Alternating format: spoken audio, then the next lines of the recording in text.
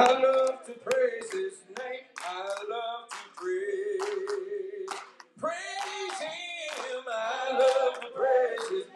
I love to praise him. I love to praise his name. Oh, I love to praise his holy name. I love to praise him. I love to praise him. I love to praise. Praise him. I love to praise him. I love to praise him. I love to praise him. Oh, I love to praise his holy name. Well, he's my rock. He's my rock. My rock, my rock, my and he's a wheel in the middle.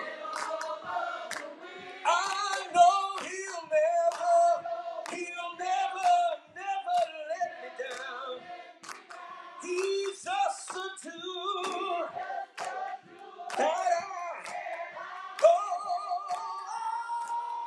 hallelujah, hallelujah. Help me say it. Oh, hallelujah, hallelujah, hallelujah. You know I love to praise it.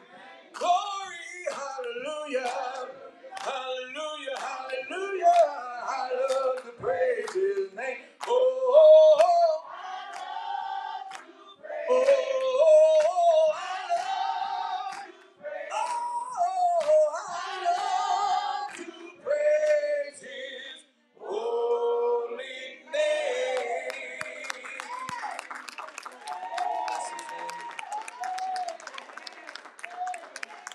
Hallelujah. We love to praise his name. Amen. Amen. He's my rock, my sword and shield, my wheel in the middle of it. How many know he'll never let you down? Come on, give God some praise.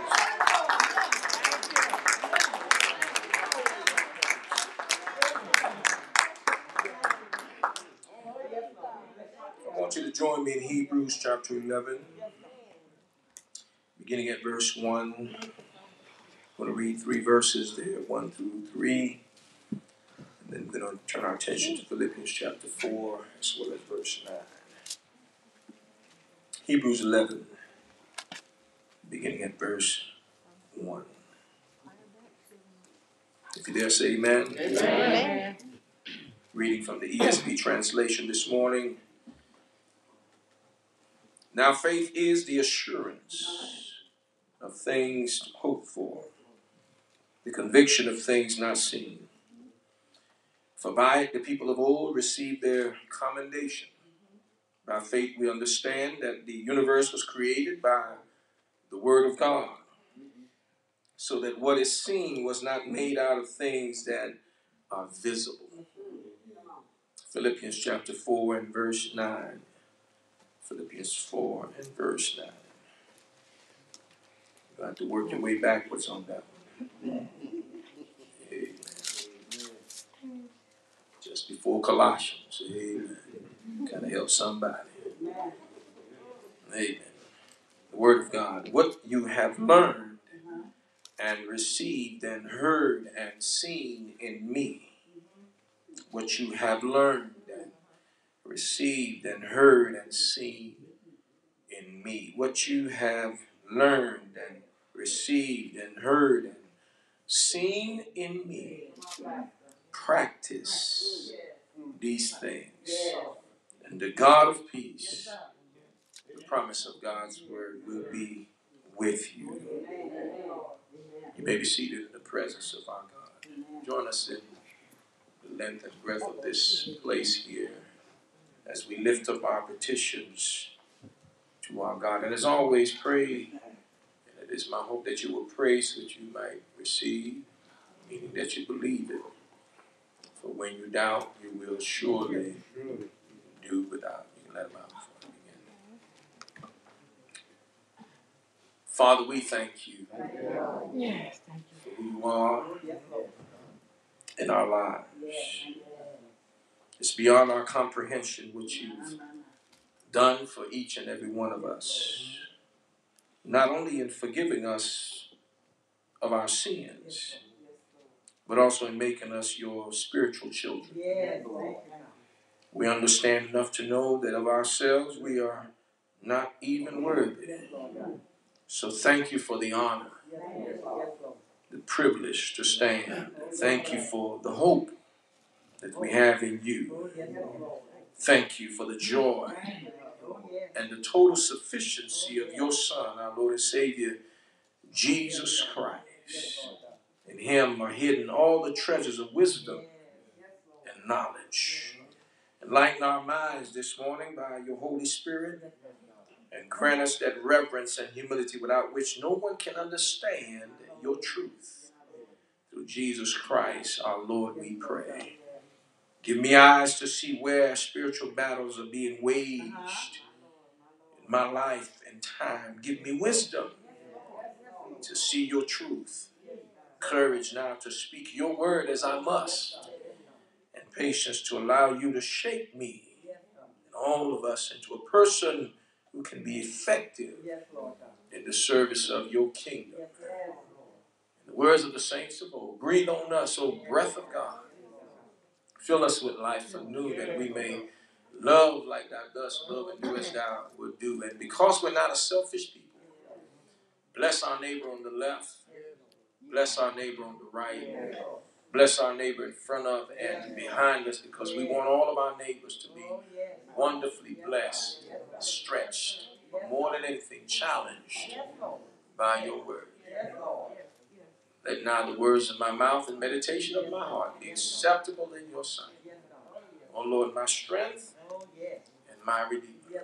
In Jesus' precious name I pray. That matchless, marvelous, majestic, magnificent, mighty name of Jesus we pray. Come on, help me say amen. Amen. Amen again. Amen. One more time. Give God a hand clap. Praise.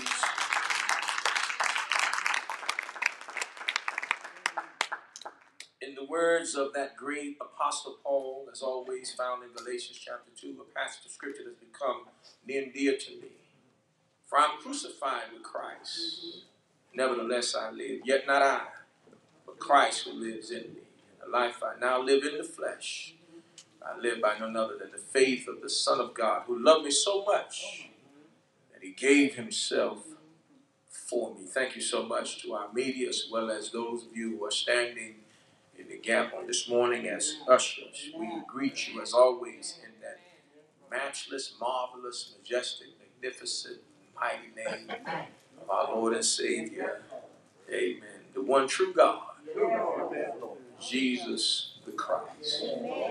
Amen, somebody. Amen. Amen, somebody. We haven't been, and I'm not even started yet, but we haven't been, one thing I neglected to tell you is we haven't been recording since the beginning of service.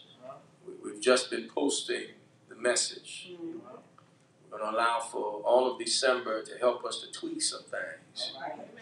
And then beginning in, matter of fact, we're going to use that time starting next Sunday to tweak some things. So that gives us those 4 Sundays to start getting ready so that we don't have to do too much editing. Amen. But I want us to always be at our best. Amen. You ought to come prepared for worship.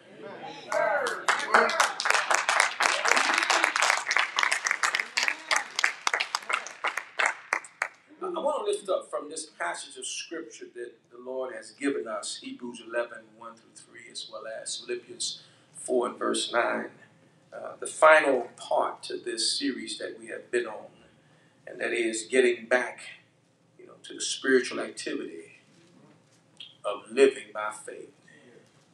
Getting back to the spiritual activity of living by faith.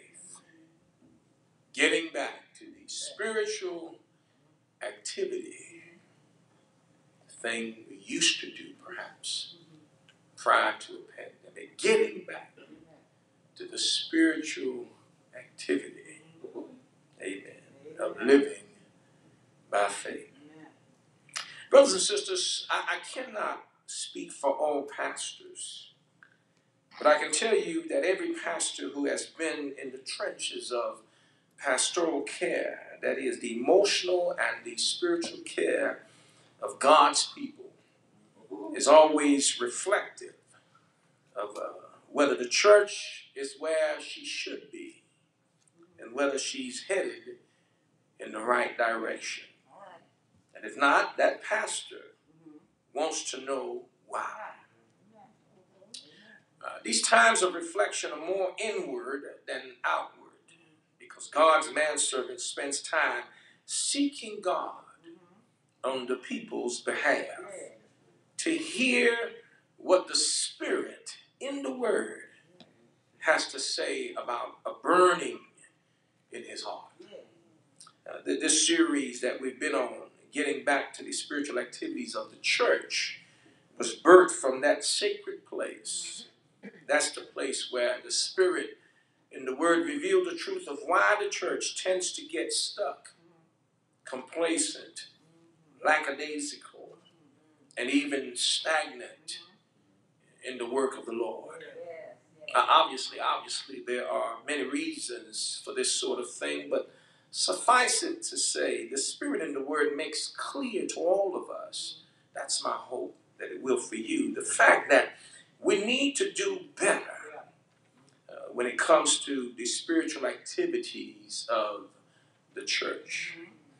Better in our attendance of the Lord's house, better in our study and preaching of God's Word, better in our worship of God, better in our service related to God's work. And in this fifth part of our series, better in the practice of our faith in God. So as the Spirit gives strength and liberty this morning, I would like to just spend the next few minutes talking to all of us about getting back to the spiritual activity of living by faith. I don't know about you this morning, but I find it interesting that the Bible never presents a complete definition of the word faith. Our text that we've tagged and targeted for this preaching moment provides the best explanation that any of us can find. From a practical standpoint, faith consists of taking God at His word and acting accordingly. Faith develops assurance about things which do not yet exist. It also provides a conviction of certainty when it comes to what we do not see. The idea of being sure provides a conviction that what we hope for will certainly happen. Not because we can make it happen, but because God has said it will happen. To put it in a way that might help you better understand faith, I would ask that you consider something that is near and dear to each of us: our physical eyesight. Just as physical eyesight, meaning the ability to see, provides evidence about visible things, faith provides evidence about the invisible. As Christian believers, we are aware that God has promised future blessings and eternal rewards, but none of us have seen these yet. Still, we are certain God will deliver on His promises. And we will one day see and experience these things and rewards. That's what faith does for us. It proves the reality of what you and I cannot see. It enables the true child of God to live obediently now in the light of what we know in faith will come. Faith gives the Christian a platform for hope, meaning expectation, and a perception into the reality of what would otherwise remain unseen.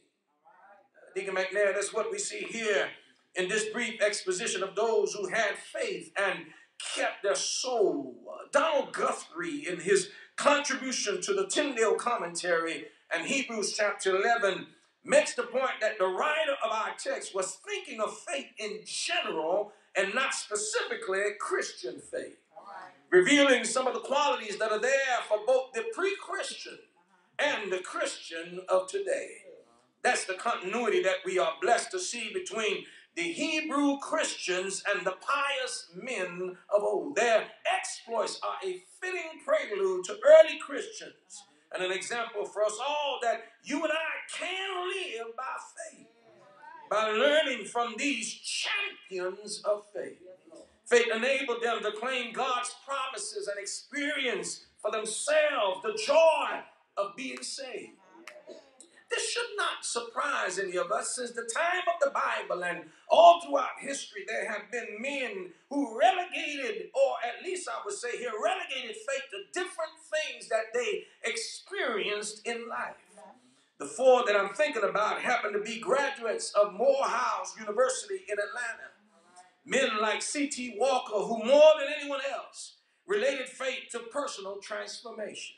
Men like Benjamin Elijah Mays, who more than anyone else related faith to education.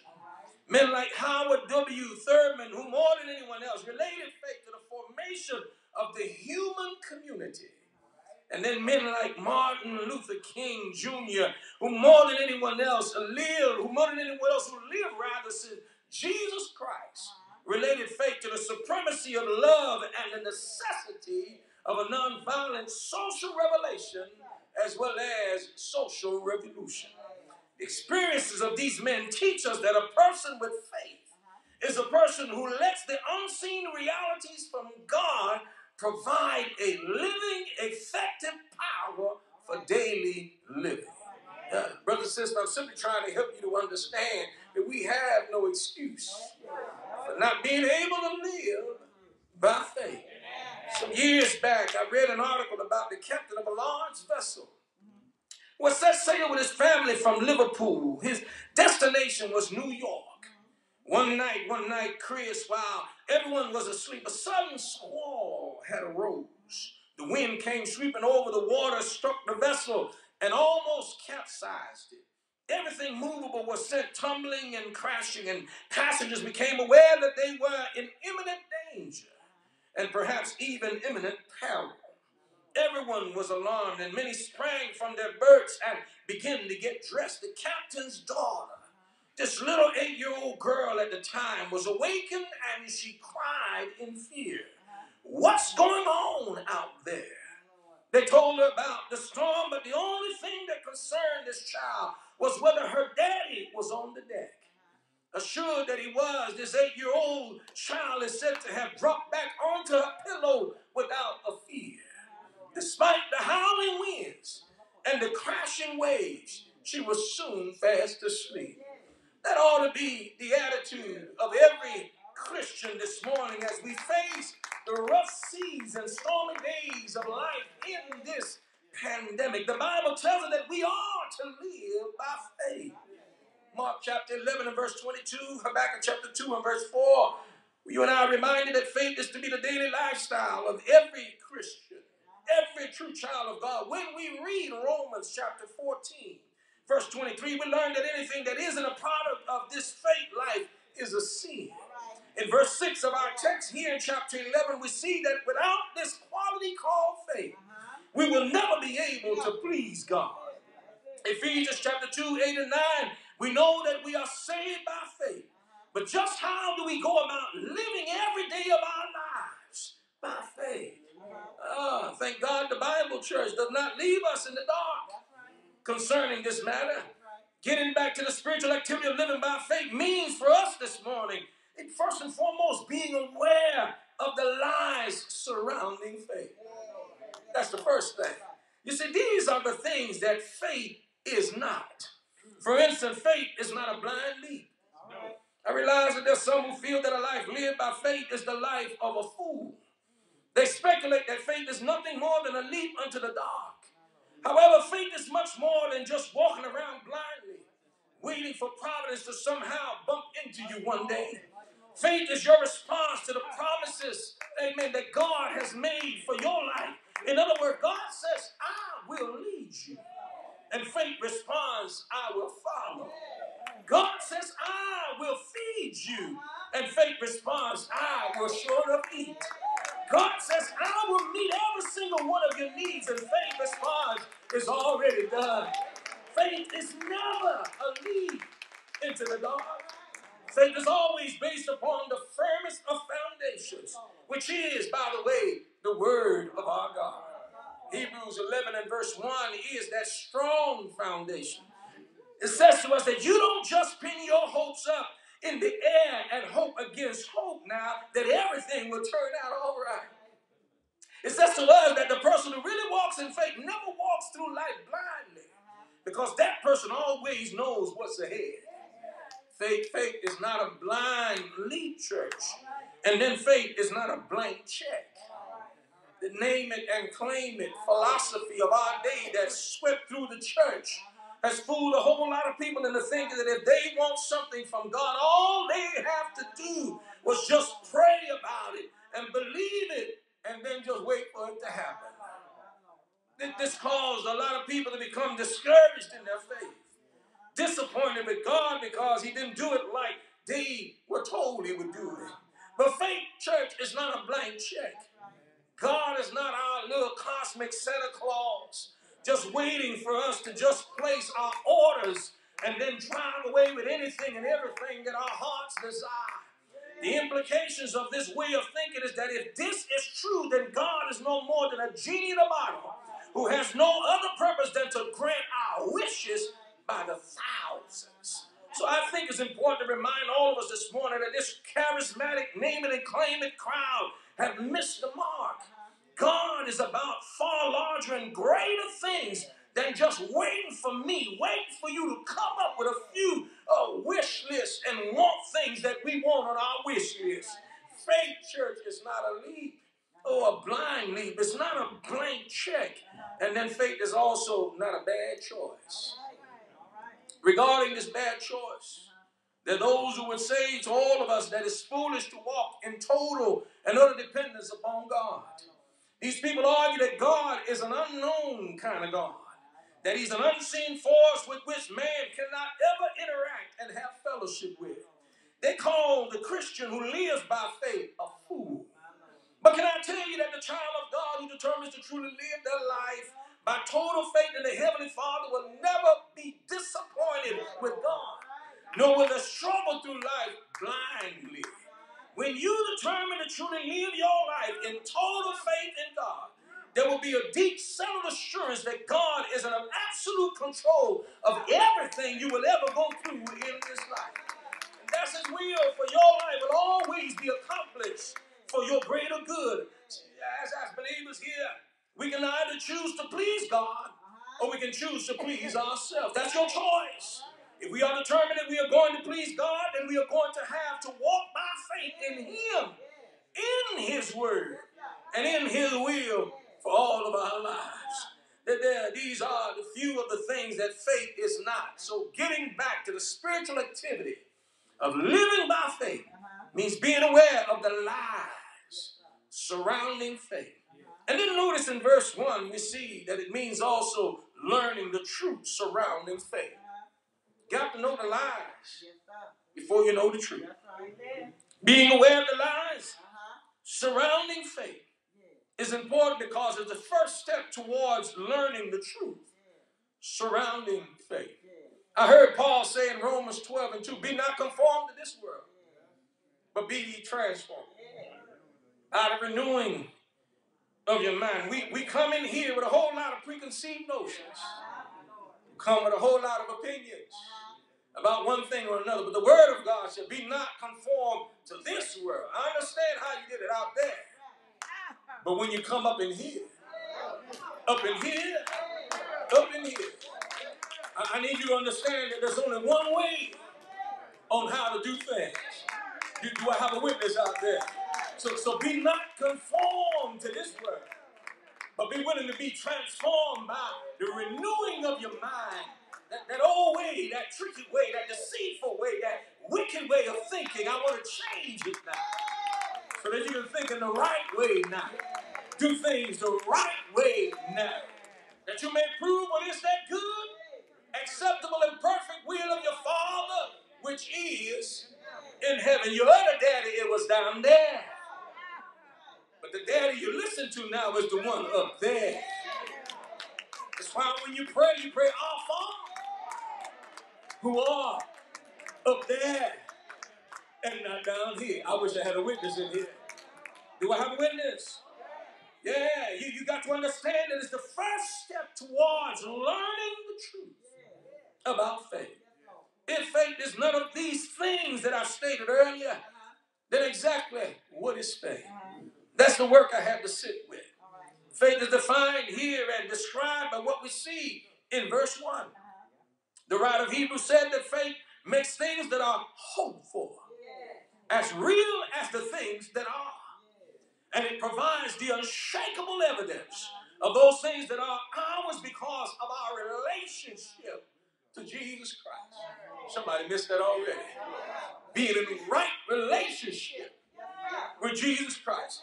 In other words, it brings the future within the present and makes the invisible seen. Thank God this morning the author of Hebrews again did not leave us in the dark concerning what all this sureness and certainty were to be based upon. Notice in verse 2, the writer speaks of the elders and says that by their faith, they earned a good report from God. Then he goes on to speak of their faith, and it's here that I want you to notice that in every instance, either stated or implied, is the promise from God. Notice in verse 3 that the creation account is reliable to all of us because it is based upon the word of God. Notice in verse 4 that Abel offered a more pleasing sacrifice because of faith in a promise. Notice in verses 5 and 6 that Enoch received the first plane ride to heaven because he had faith in the promises of God. Notice in verse 7 that Noah built the ark and survived the flood because his faith floated on the promise of the Lord. Notice in verse 8 through 19 that Abraham left his home and his country, sojourned in a foreign land, offered his son up as a sacrifice to God, and looked at an eternal city. His faith was based on the unshakable foundation of the Word of God. Notice also in verses 20 to 22 that Isaac, Jacob, and Joseph all died in faith, looking to the fulfillment of the promises that came from God. In verses 23 to 29, you'll see that Moses forsook Egypt, led Israel, did the will of the Lord, and in response, he did it to the promise of God. Notice in verse 30 that Israel conquered Jericho because of faith in a promise that was made from God. Notice in verse 31 that Rahab, a prostitute, was saved because of her faith in the Lord's promises. Notice in verses 32 through verses 40 that so many down to the ages have responded to God's promises with faith and have seen him do greater wonders, all because they trusted in the promise that came from God. So with these facts that we have here, these truths that we have here in mind, I could not help but wonder, church, what is faith? But I believe there's an answer for all of us here in our text. Faith is the assurance that God, again, will do exactly what he has promised to do. Anything based on guesswork, peace of heart, wishful thinking, mindfulness will end in failure. Did I mention that many people have become disappointed with God because he didn't do something they told him to? Don't miss what I said now. Can I tell you again? Many people have become disappointed with God because God didn't do what they told him to. But we need to remember this morning that faith is not a lasso that you can throw around God's neck to make him do whatever you want him to do. In other words, your will. Faith is not based upon a button that we push to force God into doing what we want him to do. Many people have prayed for things they wanted or thought they needed, and the requests were simply denied. Some became bitter against God, stopped coming to church, and no longer followed the Lord. Sometimes the things they prayed for were legitimate, like the healing of a relative, a new job, the solution to some problem they had. But when they forget that they haven't been given a clear promise from God concerning that situation, they are in for a whole lot of disappointment. Here's a little word of advice to all of us who are listening this morning. We can pray about anything we want to pray. Then we can also hope that it will come to pass. But we can only have faith in those things which God has already promised to bring to pass. You see, when I expect God to do as he has promised, that's faith. When I expect him to do as I wish or how it is that I want him to do it, that's just presumption. God will always honor the promise of his word. When I pray that a person will be healed, I can hope for it to happen because I know God has the power to heal anybody. But I really do not know what his will is for that person. I don't have his promise in that matter. When I pray for the safety of my children and my grandchildren, I can hope that they will be safe despite the fact that we are far away from each other, but I cannot have the absolute assurance that they will be saved because I still don't have God's word on this matter that they will be saved. However, when God says it will be a certain way in his word, then you and I can count on it being just as God said it will. Therefore, anything that's promised in the Bible can serve as the basis for genuine faith. When it comes to our prayers of hope, oh yes, versus the prayer of faith, it's important to remember that when we pray that our neighbor will be saved, you and I can have faith that God will save them if they will turn to Jesus. However, we can only hope that they will be saved because at the end of the day, they may decide, amen, not to receive Jesus Christ. Likewise, when we pray that our needs might be met, we can believe that it will be met because God has already promised to meet every single one of our needs according to his riches in glory. That's the promise of Philippians chapter 4 and verse 19. And that's the difference between prayers of hope versus the prayer of faith. Can I tell you again that faith is expecting God to do exactly as he has promised to do? Easton's Bible Dictionary says that faith is in general the persuasion of the mind that a certain statement is true according to Philippians 1 and 27. Faith's primary idea is trust. We sing it, but do we mean it? I will trust. But do you really trust in the Lord? Because faith's primary idea is that you will trust in what God has said. If something or thing is true, is worthy of trust. It admits of many degrees up to that full assurance of faith in accordance with the evidence of which those things, on which those things it rests. In this case, God's word.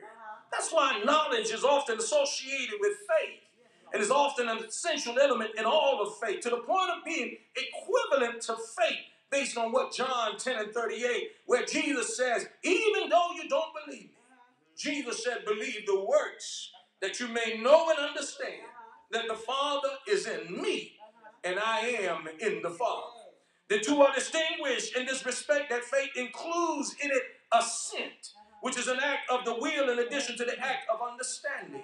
Assent, A-S-S-E-N-T, to the truth is of the essence of faith and the ultimate ground on which our assent to any revealed truth rest is the veracity of God himself. If that does not do it for you, perhaps you should just look at it in this way, in case you missed it. Historical faith is the apprehension of and assent to certain statements, which are regarded as mere facts of history. Temporary faith is that state of mind which is awakened in men, as in the case of Felix, by the exposition of the truth that was preached to him and by the evidence of religious sympathy or by what is sometimes styled the common operation of the Holy Spirit, the move of the Spirit. And then there is also saving faith, so-called because it has eternal life inseparably connected with it. It cannot be better defined than in the words of the Assembly's Shorter Catechism, wherein we see these words: faith in Jesus Christ is a saving grace, whereby we receive and rest upon him alone for salvation, as he is offered to us in the gospel.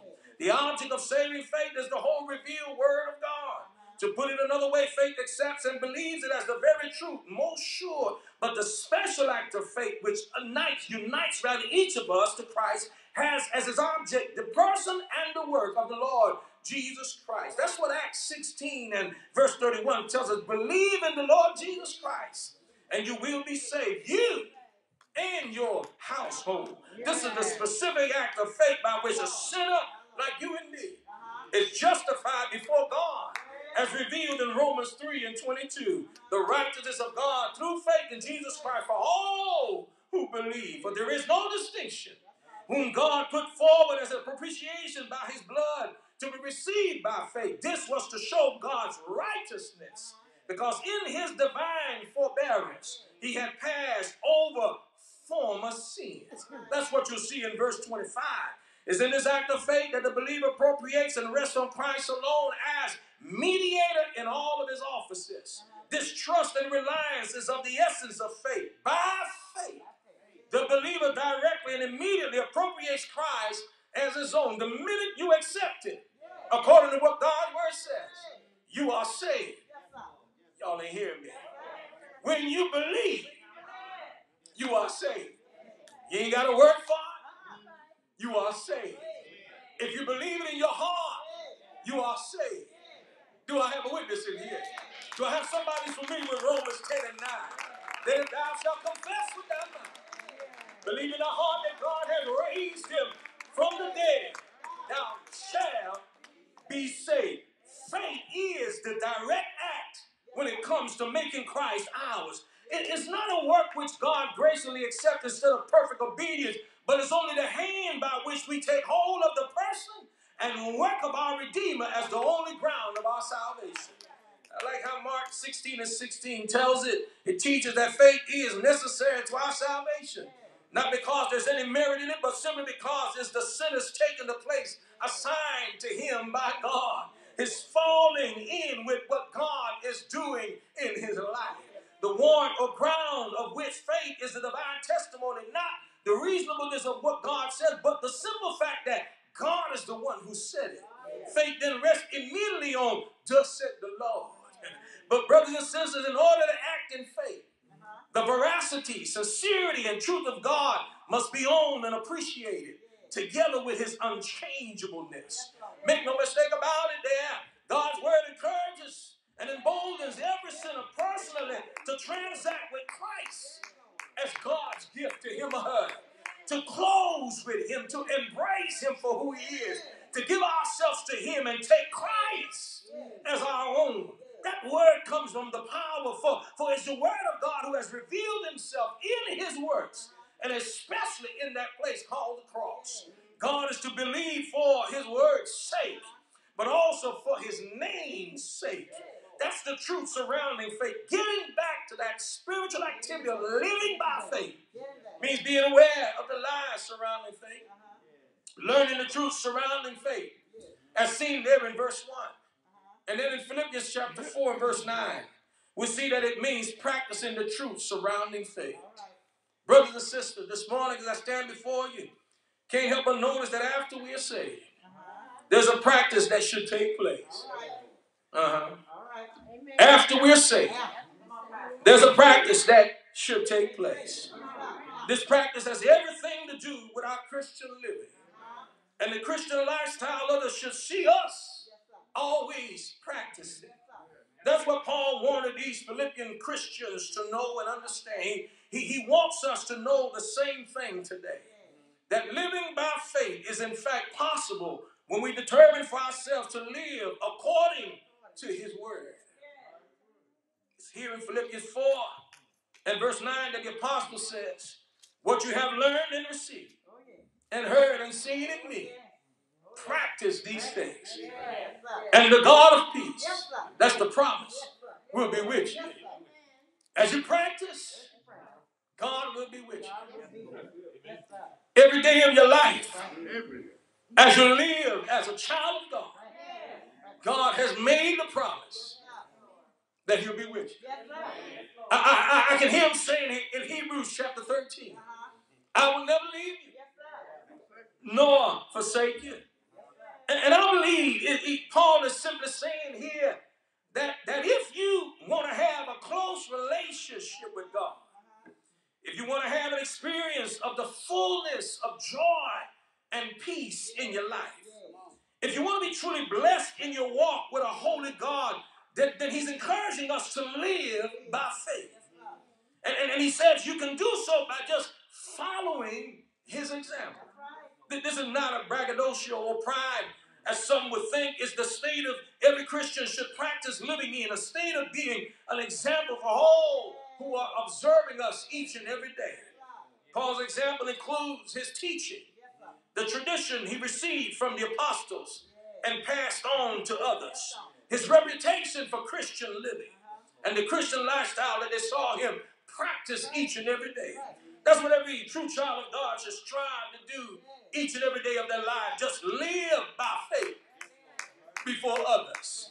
That those of us who are not so much older in age, but older in Christ, and have walked faithfully with the Lord Jesus for a number of years now, and have grown to love and trust in the Lord with all of our hearts, and we no longer lean to our own understanding.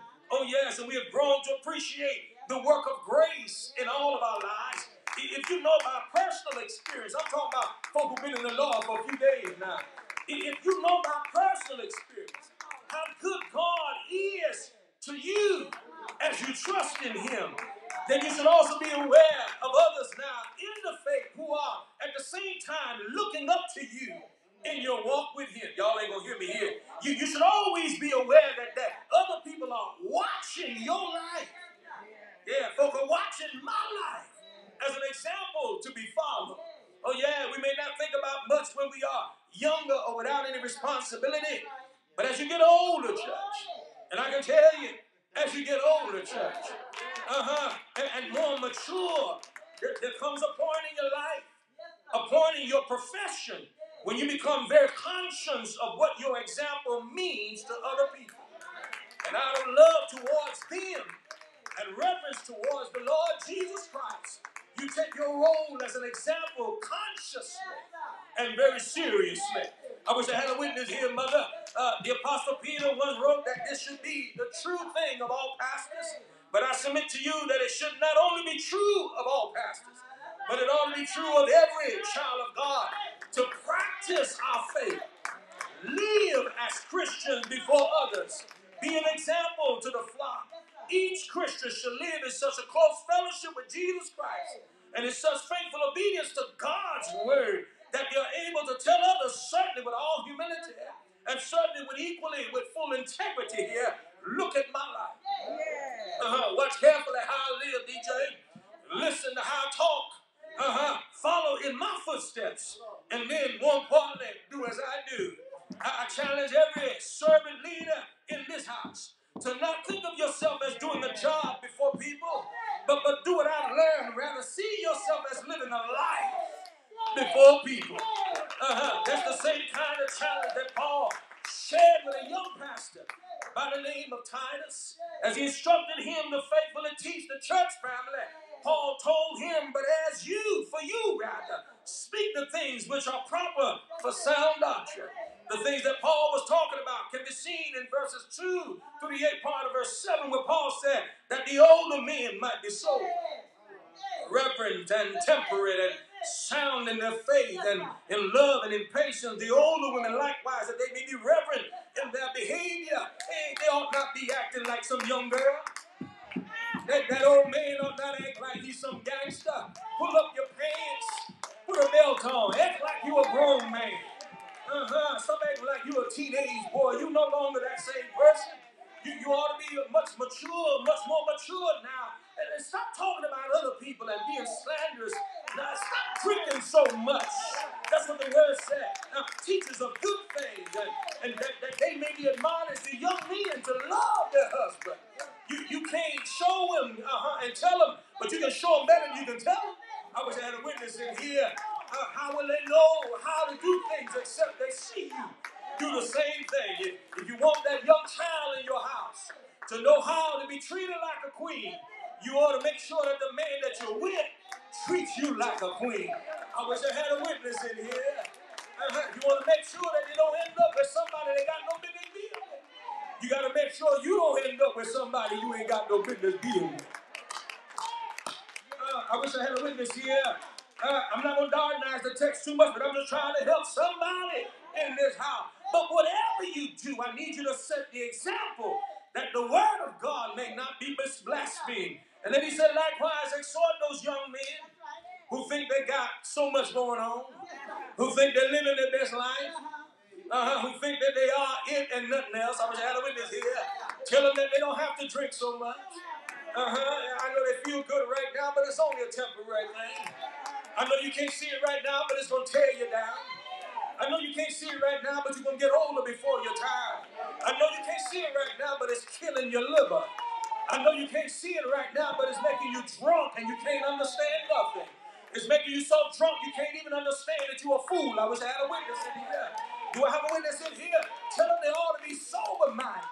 And if it means that you got to put down the bottle in order to teach them, then you put down the bottle so that they can see a better example. They won't just say, well, you can't tell me unless you're going to show me, but you're going to show them better than you can tell them. Is there a witness in the house? Because you are now a pattern, according to what Paul says, of good works. A pattern of good works. Show them how to get up bright early on Sunday morning to go to church. Show them that a man or woman ought not lay in bed on Sunday morning. That they ought to find their place in a church somewhere so that they can worship the Lord and thank Him for how good God has been throughout the week. Is there a witness in this house? You should consider it a blessing that God has entrusted you with the wonderful privilege of serving as an example to other believers of how to walk with God. Practice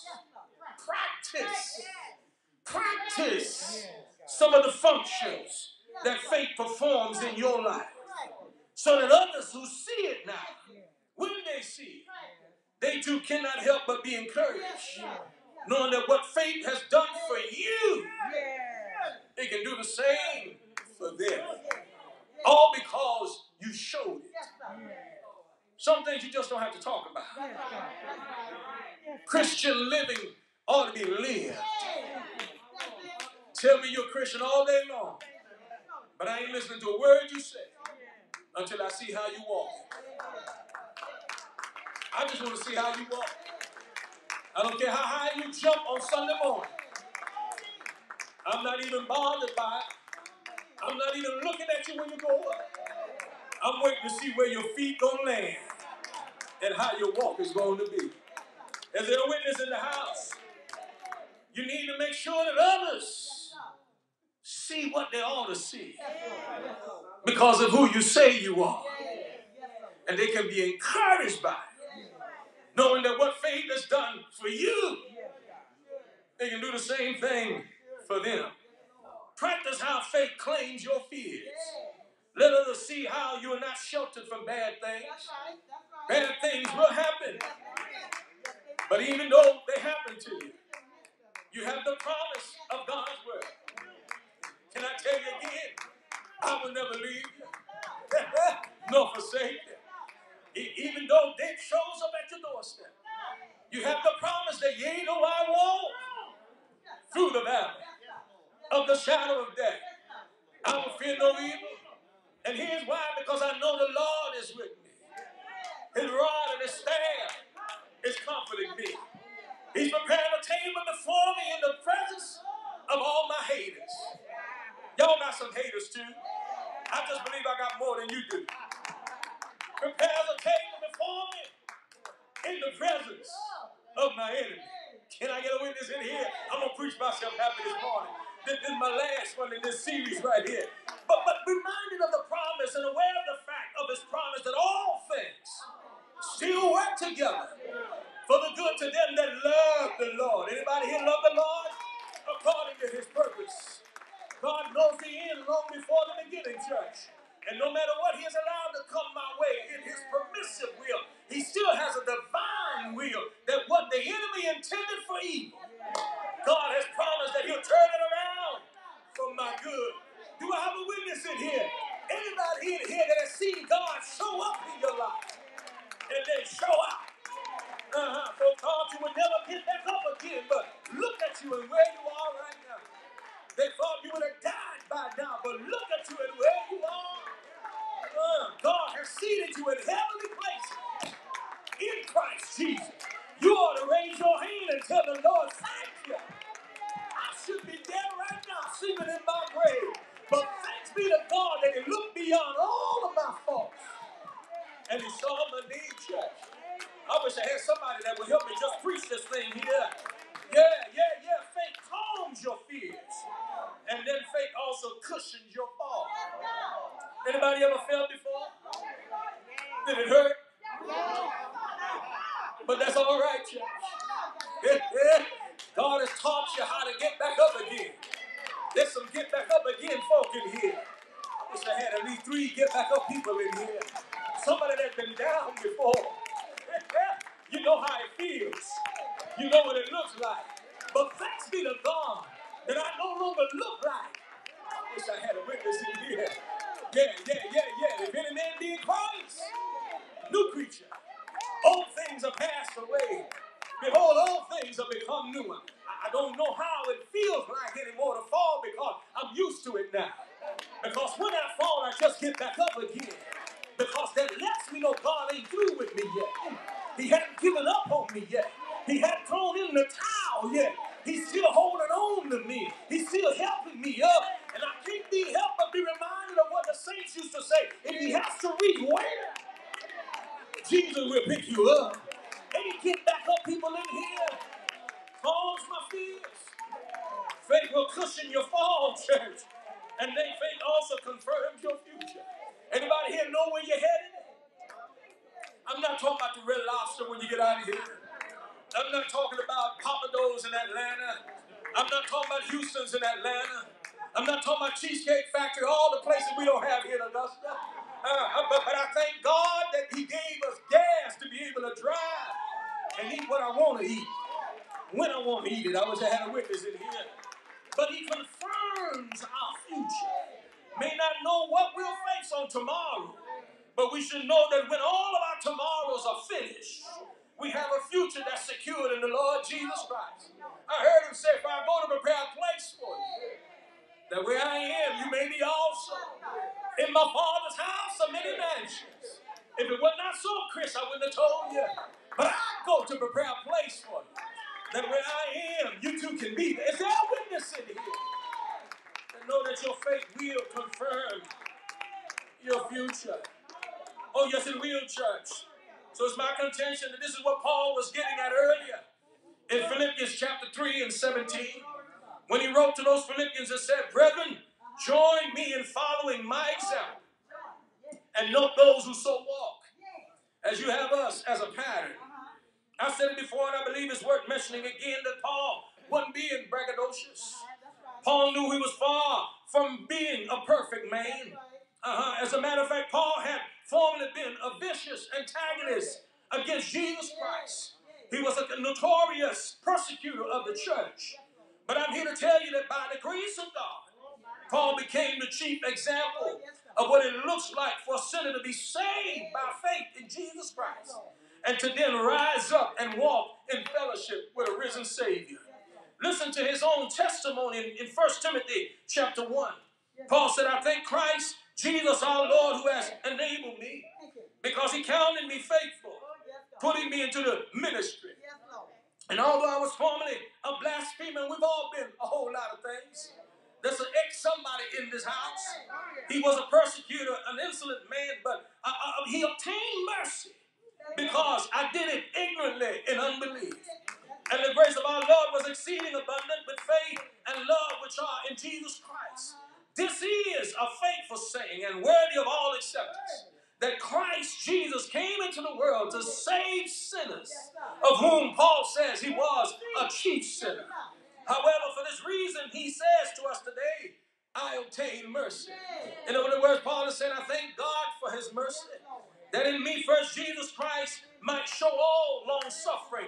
If he can put up with somebody like me, God can show enough put up with somebody like you. So he says, as a pattern to those who are going to believe on him for everlasting life. Paul didn't practice his faith because he thought he was an example in and of himself. Oh, Paul put things in perspective for us in 1 Corinthians chapter 11 and verse 1 where he says, imitate me, just as I also imitate Jesus Christ. And as difficult as the Christian life can be, it's also impossible unless we acquire the power to live it through Jesus Christ. To be sure, this truth is not something that comes naturally to any of us. It's something that must be learned and practiced. And that's why Paul wrote, as I close here, the things which you have learned and received and heard, and you've seen it in me. I wish I had a witness here. Can I just make it personal here? Limited after 20 years. The things that you have learned and received and heard and then saw, more important than anything else, in me. I can tell you today, just like Paul did, these do. And then I'll tell you the promise, God will touch. Oh yes, he'll be with you. Notice that first we got to learn the things taught by the word. And then by practice also. And then second, we must receive these things as if from God himself. And it's for this decision Paul will go on to say at other time, for I received from the Lord that which also I delivered unto you. And church, now that we have received faith, what will you do with it? That's the challenging question this morning. Now, choir, now that you have received faith, what will you do with it? Brother Deacons, now that you have received faith, what will you do with it? Deaconesses, now that you have received faith, what will you do with it? Media, now that you have received faith, what will you do with it? Ushers, now that you have received faith, what will you do with it? Members of Liberty, now that you have received faith, what will you do with it? To our visitors this morning, now that you have received faith, what will you do with it? Will you practice faith by living and walking in faith? Or will you live in hypocrisy? Faking to see if you ever make it. Lie to yourself until you start believing the lie that somehow you can live like the world and still be a Christian. I'll close with the challenge of Paul's words found in the previous verse. And it's here right here. Whatsoever things are just, whatsoever things are pure, whatsoever things are lovely, whatsoever things of good report, if there be any virtue, and if there be any praise, think on these things. That's all I need you to do this morning.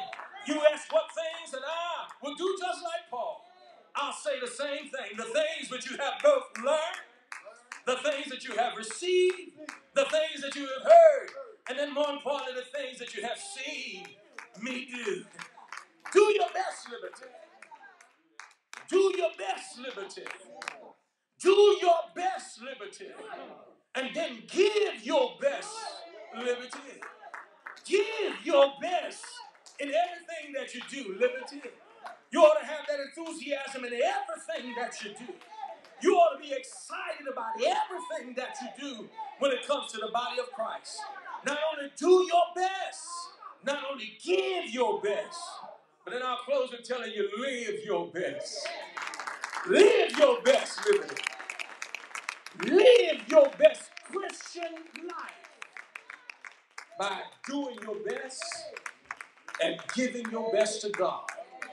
Each and every opportunity that God gives you, which is every day, you ought to live it to your best. And in the words of Lucille Campbell, if you don't mind, if when you give the best of your service, this can only be to a few people here, because not all of us have given our best. Come on, let's be honest. But when you make up in your mind to do your best, make up in your mind to give your best, make up in your mind to live your best, you can be mindful of these words by Lucy Campbell. If when you give the best of your service, telling the world that the Savior is come, be not dismayed when men don't believe you. He understands, and he'll say, because of what you have done, well done. Isn't that what you want to hear? But in order to hear, well done, you have to have done well. Do your best, give your best, and then live your best. I've seen the lightning flashing. I've heard the thunder roar. I've felt sin's breakers dashing, trying to conquer my soul. I sense this more as I get older. But I hear the voice of my Savior.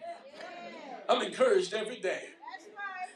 saying, Darden, you're 57 now, but I'm not done with you. Still fight on. And I'm still fight on, Liberty. And here's why, because he promised never to leave me, Sister Scott. Never to leave me alone. We've done as God has commanded of us. And there's always this room for me. God birthed in me this series. Put me in a place of reflecting in terms of where we are and whether or not we are headed in the right direction. Don't let a pandemic be your excuse as to why you can't do certain things or why you have stopped doing certain things. What would happen if God stopped looking after us? What would happen if God stopped supplying every single one of our needs? What would happen if God stopped waking us up each and every morning?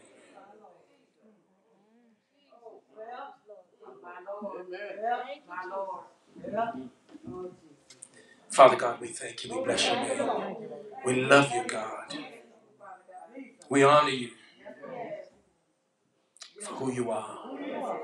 Thank you for your word, the Rhema, in every part of this series. Help us to appropriate now by faith the truth of what your word says and begin to walk in faith, to live in faith, to act in faith, to function in faith. We thank you right now in the blessed name of Jesus Christ. I know we normally do a call, an invitation for those of you that do not know the Lord in the pardon of your sins, and that's still a good thing. In fact, it's always a good thing. But I'm not just addressing those of you who don't know the Lord Jesus Christ. I want to address those of us who have not been giving our best, who have not done our best. And church, let me tell you, we'll never get to a place where we're able to achieve that level anyway. But if you missed it, it ought to be about practicing it every day. Are you truly practicing? Or is it just at your convenience?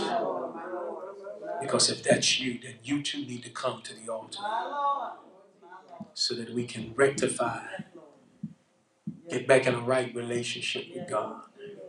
You can't move forward without God revealing some things and you acting on it. Each and every day there's something that I'm aware of in my relationship with Christ. And when I sense or feel it ain't line up right, I ask God right away, forgive me and help me. Last night as I laid in bed, my wife was already there. And I held her and I got in bed and I just prayed for her. And I thank God for my wife. I don't know what happened, but I just got caught up in 32 years, baby, of the blessing of her. And I fell asleep thanking God for her. I've been blessed, and I'm thankful. And I know what God can and will do. And I just wish that others would try him at his word. Faith comes by hearing, church, and hearing by the word. If you're here, you are one of those. Come now. There's one who has come. Maybe there's another. I want to pray with you. God is sending you a word. A word that says, I want you to get it right because I want to use you better. Yeah. Because use you in a way. Amen. You've allowed too many things to get in the way. You've used the excuse of a pandemic to keep you from being your best in the service of the Lord. But be mindful of how good God has been to you. Of how good God has been to all of us. Amen. He is worthy of all of our praise. we're touching and agreeing. According to Scripture, where two or three are gathered together in my name. Oh yes, his name. We're honoring not only his word, but we are honoring his name. God said he will be with us. Thank you, Father, for your word. Have mercy now on each of us, oh God, according to your loving kindness, according to the multitude of your tender mercies. Blot out every single one of our sins. God, we know that you're able. Thank you for the gift of forgiveness. You told us, God, that if we confess our sins, you are faithful and just to forgive us of all of our sins. We've been lackadaisical. We've been slothful. We've been lazy. God, we've been selfish. We've been resisting. We've been rebellious. We've been dishonest. We've been liars, oh God. We've been haters. We've been all of these things, God. And yet we call ourselves Christians. So forgive us. We've pointed the fingers of others when God, every finger points back at us. We've looked down on others, God, and forgotten the power of grace. We pick and choose when we want to come to church. We're happy when we feel blessed. God, when you bless us with money, when you bless us with a promotion, we praise you like we lost our mind. But then, God, when the storms come, how soon we forget about you, God. How soon we neglect you. How soon we use these things as excuses for not being among other saints. We isolate ourselves, God, when we ought to be around the community of believers. For the promise of your word, we're surrounded by so great a cloud of witnesses. We keep letting the devil beat us down. We know the battle is not ours, God, but we keep giving it over to the enemy. We throw in the towel. We give up on the church and on you. And we think it's the people, but it's not the people as much as it is us. we forget, God, that we too have some issues. That we too bring some stuff into this. That all have sinned and come short of his glory. God, so we ask for your forgiveness. We're being real with you, God. We know that you know already. But God, we need to tell you all about it. We want to be honest with you, God. We've messed up. We haven't been all that we should have been. We haven't done all that we should have done. We've messed up. We've used this pandemic as an excuse for not being who we are as Christians. We've messed up, God. And God, you've been good to us. Kept us. Protected us. Put food on our table. Oh, God, we thank you right now. Kept us safe from all hurt, harm, and danger. Help us now, God, to appropriate your word and do better. Be better. Live better. We thank you right now. We promise, God. Don't say this if you don't mean it. We promise, God, to walk in faith from this moment on. We promise to practice by living out our faith. In Jesus' name. Come on, say amen. Give God a hand clap of praise.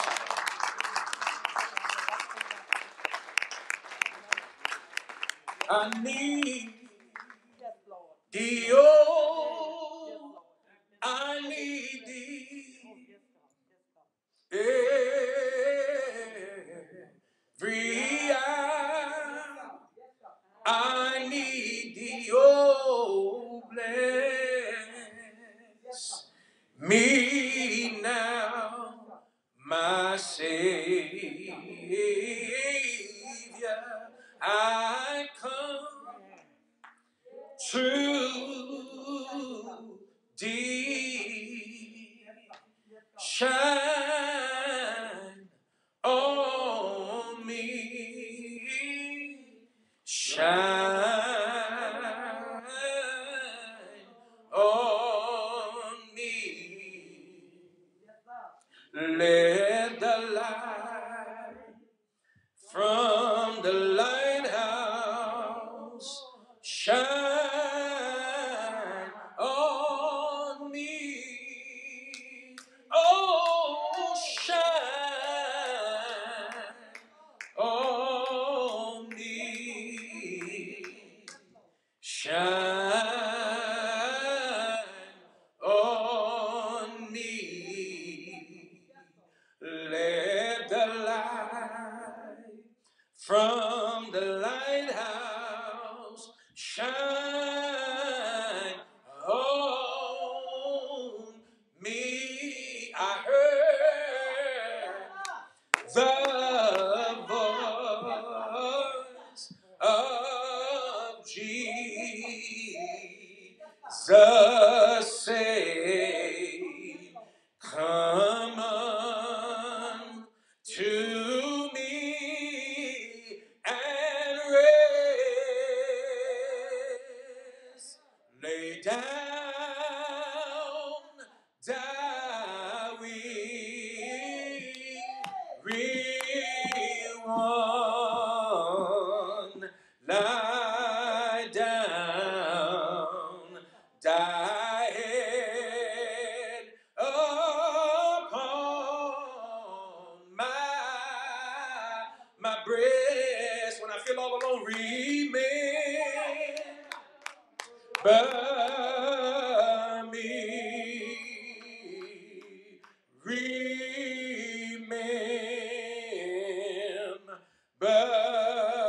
me. Remember me. Oh, Lord. Come on, give God a hand clap of praise.